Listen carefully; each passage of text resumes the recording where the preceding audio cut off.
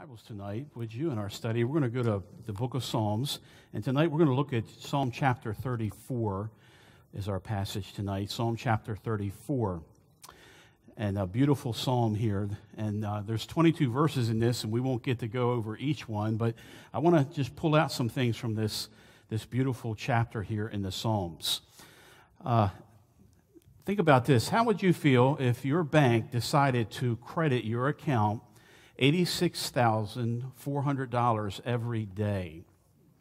The catch is this, that when they give you the $86,400, you have to spend it all in that day. And if you don't spend all of it, they take the money back. You can't keep it in there, can't save it up. You have to use it.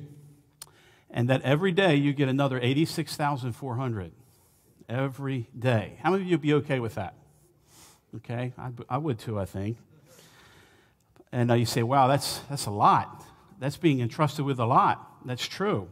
But think about it this way. Did you know, in a parallel way, did you know that God Almighty entrusts to us 86,400 seconds every day?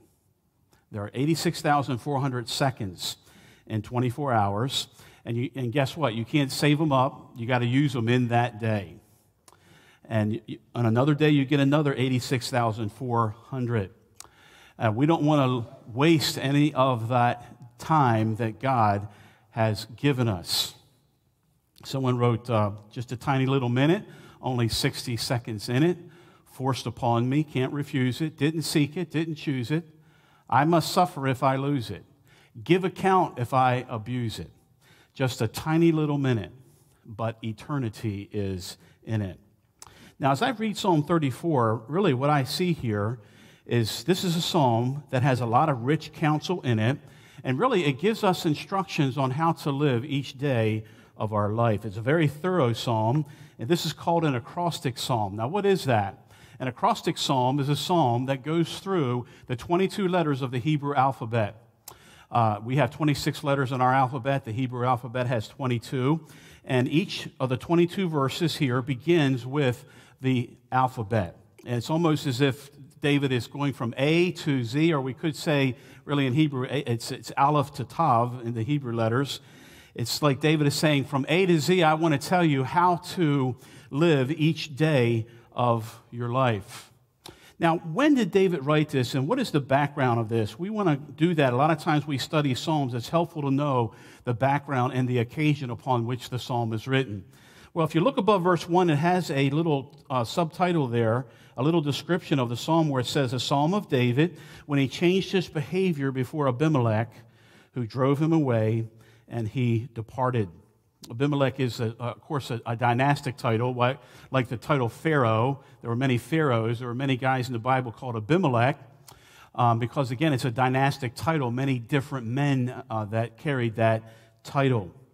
And on this occasion, this was the king called Achish, the king of the Philistines, that it's referring to here. And in other words, what happened in David's life is that he almost died. He came into a very difficult situation. It was kind of a close call. Have you ever had a close call in your life? This is certainly what happened to David. It seems like here lately I've heard of so many people that just have died unexpectedly, sadly. And we pray for their families. Some of you know recently we prayed for the family of Mike Kaler, who is a friend of Gregory Wyatt down here, and he's a young man who in the Raven Stadium, he tripped and he fell and hit his head, and sadly he passed away. Just so unexpected. My friend Derwin Kicker, who was a pastor in Missouri, and I got to know him on some of our archaeological digs in Israel, just came in one day and had a heart attack, and he was gone. Found out about another friend who lives in Arkansas, a very dear, godly man, a deacon of a church I pastored when I was going through seminary, who came in after work one day and suddenly just had a heart attack, and he died. They couldn't revive him. And on we could go. Well, you never know what a day's going to bring. You never know what kind of close call you're going to have. And David has one of those kind of close calls. Go to 1 Samuel real quick. Look in chapter 21. Let's look a little bit about what happened behind the writing of this psalm. This is a story I'm sure that you're familiar with. This is when David was running from King Saul. He was the anointed king of Israel, and Saul didn't like it. and Saul hunted him down to try to kill his rival. And as David is running, he runs to the enemy. Look in chapter 21, look in verse number 10. And David arose and fled that day for fear of Saul, and went to Achish, the king of Gath. And the servants of Achish said unto him, Is not this David, the king of the land? Did I not sing one to another of him in dances, saying, Saul has slain his thousands, and David his tens of thousands? And so David, out of fear, does something that we would think is unthinkable. He runs to the enemy, and he seeks refuge in the enemy camp. He goes to Gath. Now, where is Gath? Gath is one of the 5 major cities in the land of the Philistines. Gath is the hometown of the giant Goliath. We would want to ask David, why are you going there? Why are you going to the very city of the champion that you defeated? This would be the last place you would think he would go, but you can almost get inside the mind of David and maybe think about what he's thinking. He's thinking, this would probably be the last place that Saul would look for me. So he's really kind of thinking on his own about how to protect himself. And he's hiding in the enemy camp, but what he does inadvertently is he puts himself in a dangerous and compromising situation. The people of God, God's people, were to have nothing to do with the surrounding nations, the Philistines, but David was looking for a quick way out.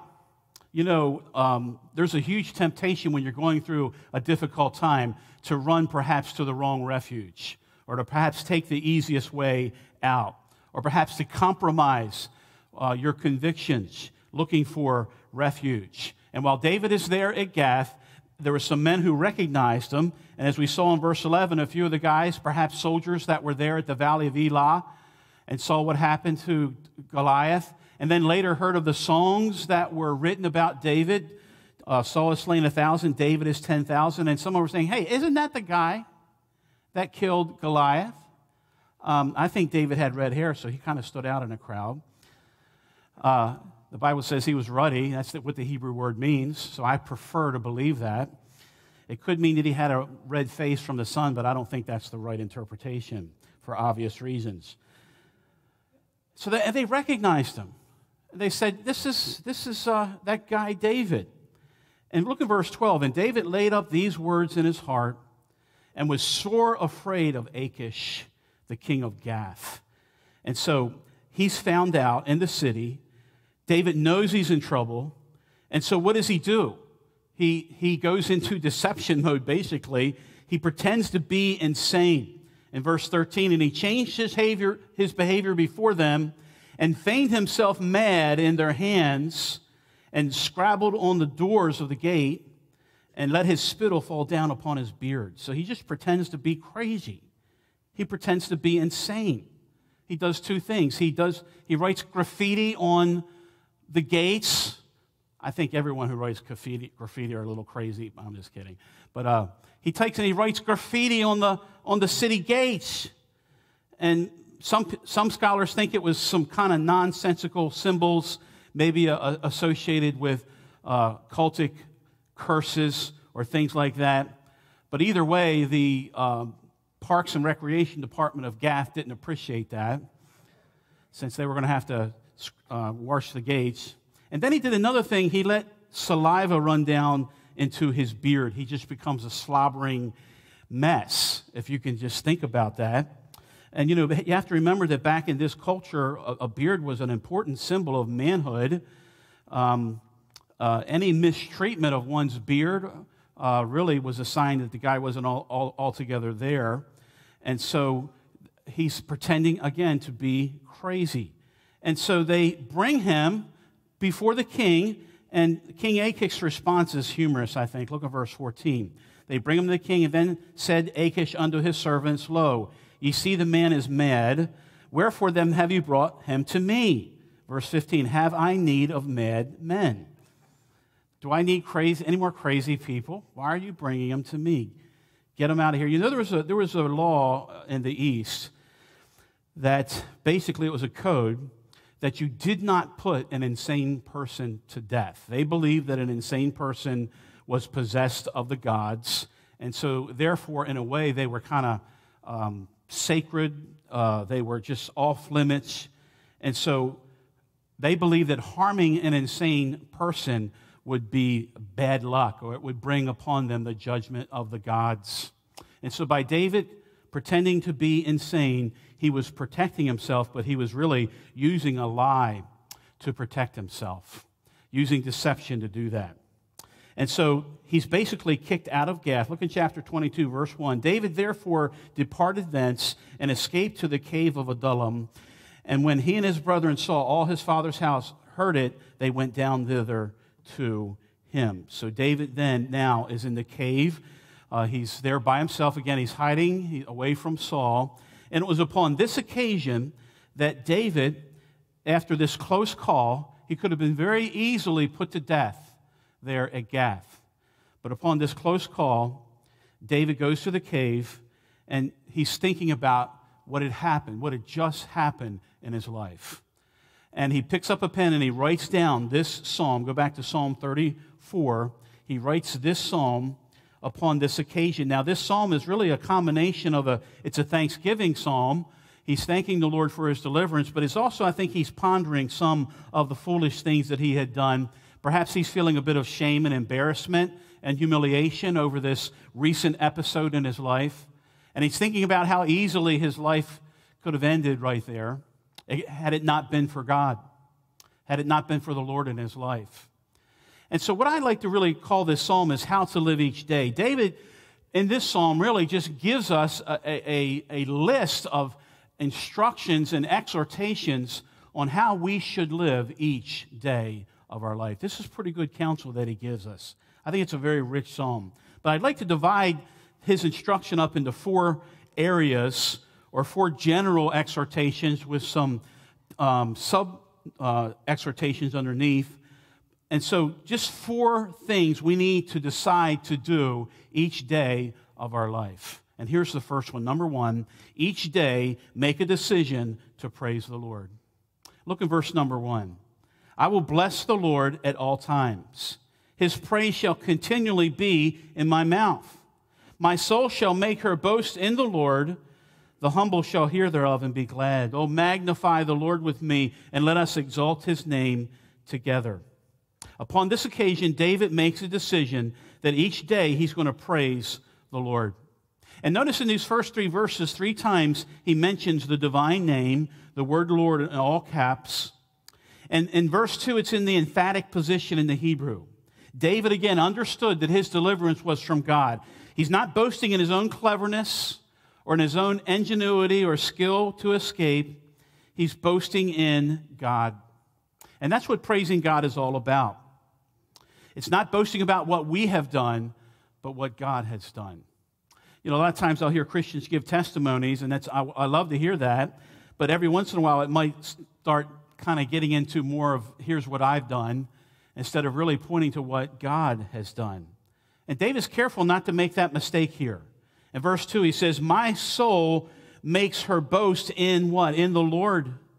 God is the object of his praise. 16 times in this psalm, he mentions the name of the Lord.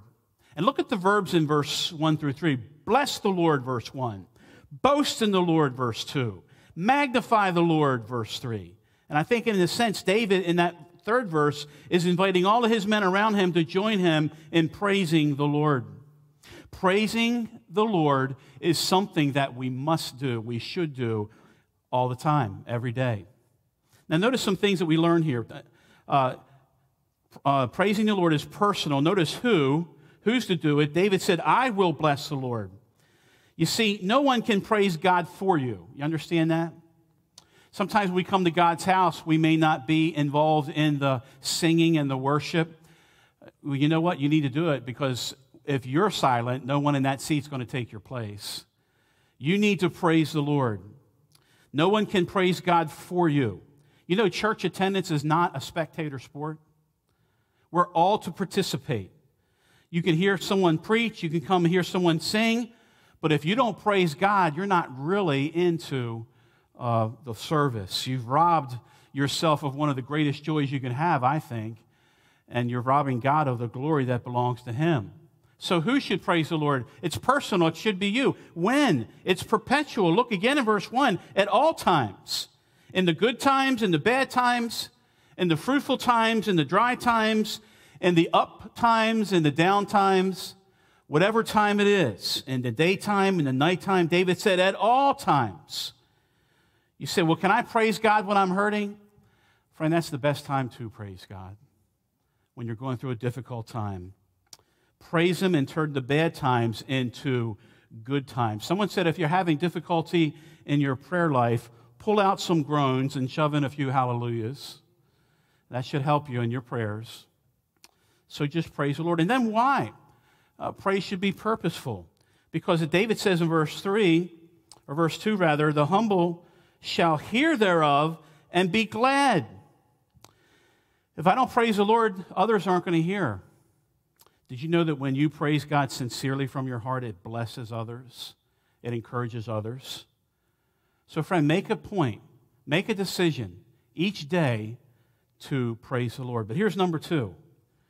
Each day make a decision to seek the Lord. Look at verse number 4. I sought the Lord, and He heard me, and delivered me from all my fears. And so David is seeking the Lord. Look at verse 6. This poor man cried, and the Lord heard him and saved him out of all of his troubles. Look at verse 10. The young lions do lack and suffer hunger, but they that seek the Lord shall not want any good thing. There's a reason why David is called the man after God's own heart, because David was constantly seeking the Lord. Do you seek God? I mean, daily in your life, do you seek Him? Earnestly, diligently seeking the Lord? When I was a young Christian, someone handed me a book. The title of the book was The Pursuit of God by A.W. Tozer. I don't know if you've ever read it, but it's a great book. And A.W. Tozer wrote something here that I want to read to you. He said this: why do some persons find God in a way that others do not? Why does God manifest His presence to some and let multitudes of others struggle alone in the half-light of imperfect Christian experience? Of course, the will of God is the same for all. He has no favorites within His household. All He has ever done for any of His children, He will do for all His children. And then he says this: the difference lies not with God, but with us. The problem is that we're not seeking God. We're not pursuing after God. Now, some people might think, well, once I'm saved, I don't need to pursue God anymore, and that's not true. You see, once you learn of God and salvation, the natural thing is going to be you're going to want to learn more of God. The more we get to know of God, the more that we want to know of God. It kind of has that effect. Matthew Henry is right when he said, whenever there is true grace, there is a desire for more grace. And so we should seek the Lord. Let me give you some reasons why David gives. Because He delivers us from our fears. He said that in verse number 4. I sought the Lord, He heard me, and delivered me from all my fears. I love that when he says all my fears. Not just a few, but all of them. Do you know, I was doing some research on this. You know how many phobias there are? According to the psychiatric handbook, there are over 100 phobias. And I'm not going to list all of them to you. Of course, we know the basic ones. But I was surprised to read some of the unusual phobias. It includes electorophobia. You know what that is? That's the fear of chickens. Then there is another one, pagonophobia. That's the fear of beards. And then nephophobia. That's the fear of clouds. And these are just kind of some crazy fears here, and on we could go. What are the things that you're afraid of? What are the things that really just cause you anxiety, that cause you a sleepless night? One time I listed a few of the things that really I fear the most, and I brought those to the Lord. The way to get victory over our fears is to do what David did and to seek the Lord. And I love the response. What David says, He didn't deliver me from just some of my fears. He delivered me from all of my fears. Because when you're seeking the Lord, He's going to give you a peace over all those things. But here's the other thing. He saves us from our troubles. Look at verse 6. This poor man cried, and the Lord heard him and saved him out of all of his troubles. The word trouble here, the Hebrew word, is a word for a tight place or a difficult situation. And I would remind you that just because you're saved doesn't mean that you're not going to have difficulty. And I bring this up because there are some Christians that feel that way. Man, once I'm saved, everything should be all roses and no thorns, all mountains and no valleys, and that's simply not realistic.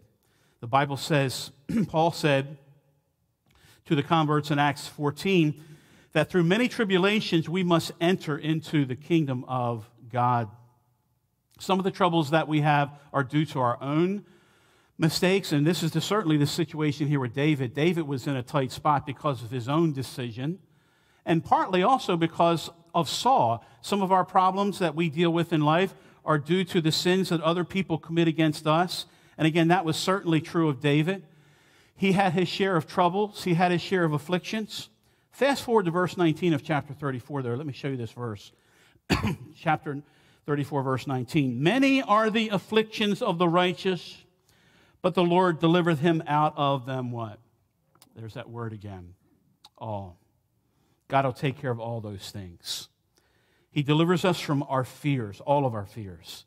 He saves us from our troubles. That's another reason to seek God. But also, he satisfies us with his goodness. Look in verse number 8. Oh, taste and see that the Lord is good. And blessed is the man that trusteth in him. David invites the readers to taste the goodness of the Lord for themselves. You can only know how something tastes when you experience it yourself. Something might look like it tastes good, but that you won't really know until you taste it for yourself. How many of you, don't raise your hand, have ever seen something that looked good, but then when you tasted it, it was just horrible? Of course, husbands, that was never the case with any meal that your wife fixed, right? But we can relate to that. Just because it looks good doesn't mean it is good. You have to taste and see it for yourself. Let me tell you something. God's grace looks good, but it tastes even better. But the only way you're going to know that is to experience it for yourself. And look at the comparison that David gives in verse 10. The young lions do lack and suffer hunger, but they that seek the Lord shall not want any good thing. I think David is out there in the wilderness. He's living in a cave. As he's writing this psalm, he might look around and even see some young lions out there in that wilderness, and they were hungry lions that were doing without. And he says, even the young lions. Now, lions are fierce. They have a lot of energy. And you wouldn't think that a young lion would suffer any lack. But David says, even they. And you can kind of, make the application even for today. There's a lot of people in our world today, and they're very skilled. They're very energetic. They're very fierce in going after things for themselves. But that's no guarantee that they'll never be without. They're trusting in their own strength. But David, in contrast to that, says, but they that seek the Lord shall not want, or we could say lack, any good thing. By contrast, those who are seeking God, God's going to make sure that you have what you need, that you'll not suffer lack. That's another reason to seek the Lord. Each day, make a decision to praise the Lord. Each day, make a decision to seek the Lord. But here's number 3. Each day, make a decision to fear the Lord. Look down in verse 11. Come, ye children, hearken unto me. I will teach you the fear of the Lord. Here's another instruction that David gives. Learn to fear the Lord. Look down in verse number, we saw this in verse 9. Back up to verse 9. Oh, fear the Lord, ye his saints, for there is no lack to them that fear him. And again in verse number 11, I will teach you the fear of the Lord. I think one of the greatest problems with our culture today is that there's no fear of God. I heard about a professor in a Christian college that mentioned fearing the Lord, and he expected all the students in there to agree with him, but he was shocked to find out that none of the students in there agreed that you had to fear God. They thought that just loving God was enough. You don't have to fear God. And that's kind of in our culture today. You're not supposed to be afraid. In fact, there's a popular slogan out, no fear. You ever see that? It's on clothing. No fear. It's in commercials. But when you think about it, having no fear is really stupid. You know, little children who don't fear things can get badly hurt if they don't have a proper fear. Fear is a good thing, and it's especially true in the spiritual realm. Having the right fear will help us spiritually. We're talking about fearing sin and what sin can do. But then, most importantly, what David's talking about here is fearing the Lord. God one time said in Deuteronomy 5:29, "Oh, that their hearts," talking about his people Israel, "oh, that their hearts would be inclined to fear me and keep all my commandments so that it might go well with them and with their children." And God here sounds like the parent of a wayward child. You know, he longs for his children to fear him. Why? Because he loves us, and he knows that the proper fear will keep us safe. What is the fear of the Lord? The best definition I have ever read about the fear of the Lord is this: the fear of the Lord is a reverential attitude that leads to right actions. A reverential attitude that leads to right actions. If you truly reverence God, it's going to cause you to do the right things. And David kind of gives us a list of things here when he says, "I'll teach you the fear of the Lord." He gives us some things here. Look in verse 12. First of all, if you want to fear the Lord, do what's right. Look at verse 12. "What man is he that desires life and loves many days, that he may see good?" The word good here means morally good. It doesn't speak of possessions or status or fame, but what's wholesome, what's morally right. This is part of fearing God, desiring what is good, but then refusing to lie. Look at verse 13. "Keep thy tongue from evil and thy lips from speaking guile." It may be that when David wrote this, he was thinking back to what he had just done. He kind of engaged into some deceptive behavior, and in a way, used a lie to help him. And he's thinking about that, and he's come to the conclusion that, I'm not going to be a part of deceit. I'm not going to speak lies. He makes that decision. And I've said this before, that if a person will just determine in their life that they'll never tell a lie, that will act as a shield for you against temptation. It will be a protective barrier around you. If you just determine in your heart that you'll always speak the truth, the devil will not have a foothold in his temptation in your life. It's a barrier around you. But then depart from evil. This is the next thing. Look down in verse number 14. "Depart from evil and do good. Seek peace and pursue it." Depart is the word that means turn away. This means wherever evil appears, you disappear. Stay away from it. Depart from evil. And then the next thing is seek peace in verse 14. Depart from evil and do good. Seek peace and pursue it. Be a peacemaker. Don't go around with an angry attitude ready to unleash on someone. Maybe it's me, but in my whole lifetime, I've never seen a time when people are more angry than they are right now. We live in an age of rage. Don't be bothered by every little slight or by everything that someone says to you. Be a peacemaker, not a troublemaker. And then remember, God sees and hears you. Look at verse 15. "The eyes of the Lord are upon the righteous. His ears are open unto their prayers." God's watching. God sees you. You ever notice there are some people that work a little bit harder when the boss is right there walking around? I remember when we had a Christian school here, I was the administrator. I practiced what I called MBWA. What was that? Management by walking around. Because I noticed that if I was walking around in the hallways, always around, the mischievousness went way, way down. Very little problems. We have to remember that, listen, you know what? Others can't always be watching us, but God always does. He's always watching. He sees everything you do. "The eyes of the Lord are upon the righteous. His ears are open unto their prayers." But in contrast, here's the next thing. Remember, God judges sin. Verse 16, "But the face of the Lord is against them that do evil, to cut off the remembrance of them from the earth." And so, remember that God judges sin. If you just practice these things and do these things, you will be practicing the fear of the Lord, a healthy fear of God. So each day, make a decision to praise the Lord. Each day, make a decision to seek the Lord. Each day, make a decision to fear the Lord. But here's the last thing. Each day, make a decision to trust the Lord. Look at verse 17. The righteous cry, and the Lord heareth and delivereth them out of all their troubles. Here's that word all again. God's going to deliver us from all our troubles. I love verse 18. The Lord is nigh unto them that are of a broken heart, and saveth such as be of a contrite spirit. Many are the afflictions of the righteous, but the Lord delivereth him out of them all. And so here, by the way, the word for trust, drop down to verse 22. Let me show you this verse. The Lord redeemeth the soul of his servants. None of them that trust, see the word trust there. None of them that trust in him shall be desolate. The word here means to take refuge in.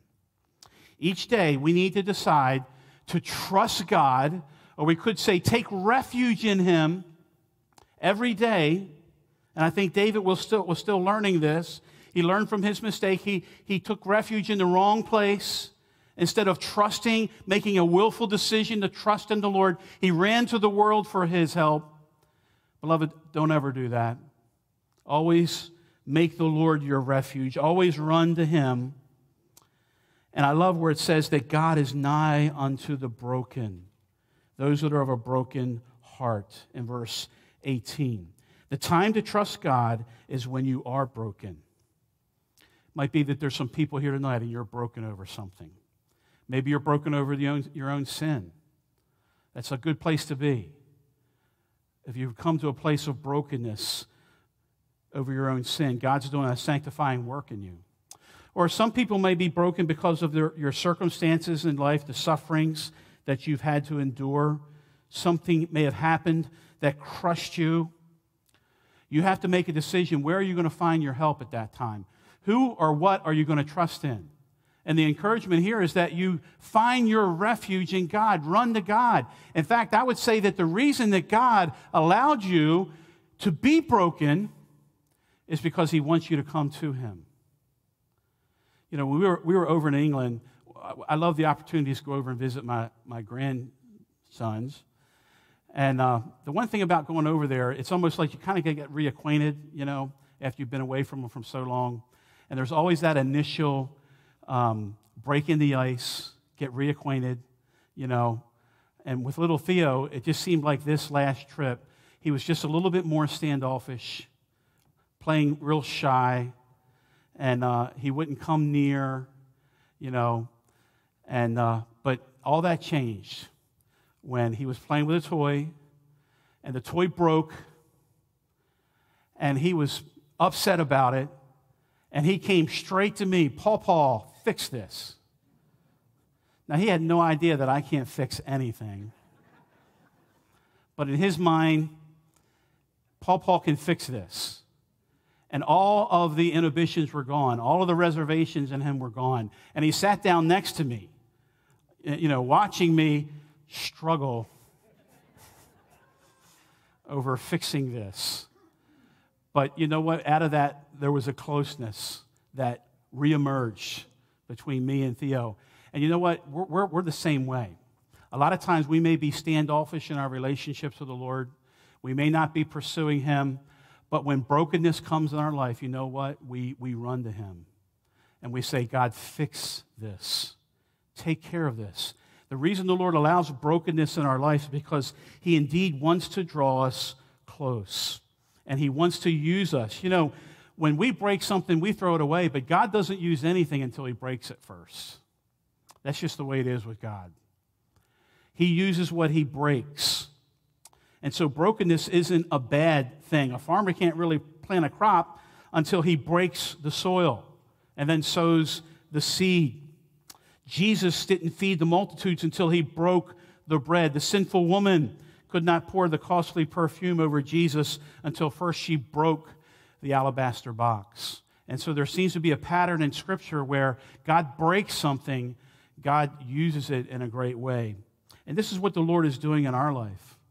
When we get into a situation where there is that brokenness, we need to make a decision to find our refuge in God, to run to him.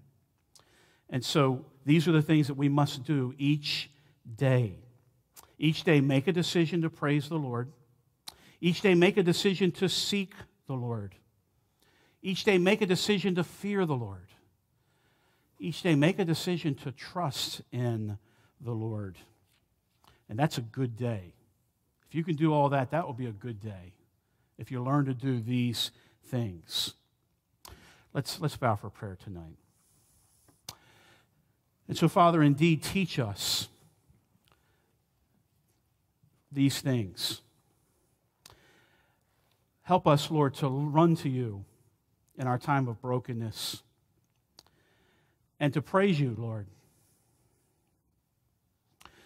even in the difficulties, to praise you and to seek you and to fear you. So, Lord, draw us close. There may be some here tonight that just need to draw near to you. Lord, I pray that you'll do that work in their heart of drawing them close. May we learn these things. May we practice these things each day of our life. And beloved, with heads bowed and eyes closed, will you just take a moment there and just, in your own way, in your own prayer, just reach out to the Lord and draw near to him tonight. Maybe as you're there, just praise the Lord. Seek him right even now while you're there. Just seek his face. And in your brokenness, put your trust in him. Let him be your refuge tonight.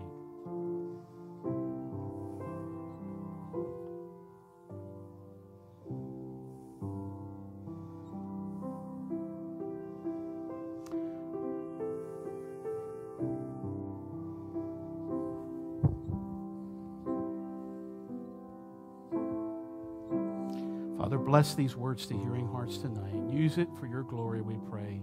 In Jesus' name.